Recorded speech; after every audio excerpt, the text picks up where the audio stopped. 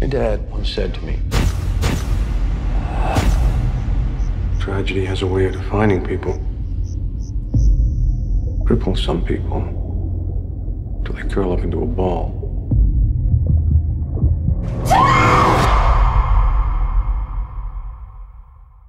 Oh my God, what have I done?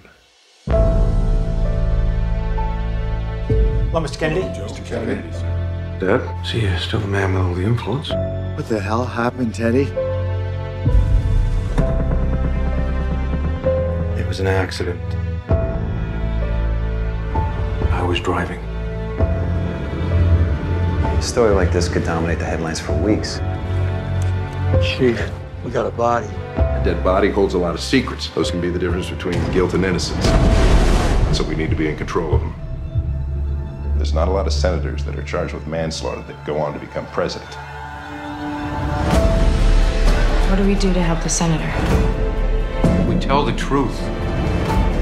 Or at least our version of it. You've been diagnosed with a concussion. I haven't examined the patient yet. These theatrics are not going to hold up in a court of law. Get the hell with you guys! I'm not going to be the one defined by my flaws. If her family doesn't blame you, why should America? I want to be a great man. I just don't know who I am.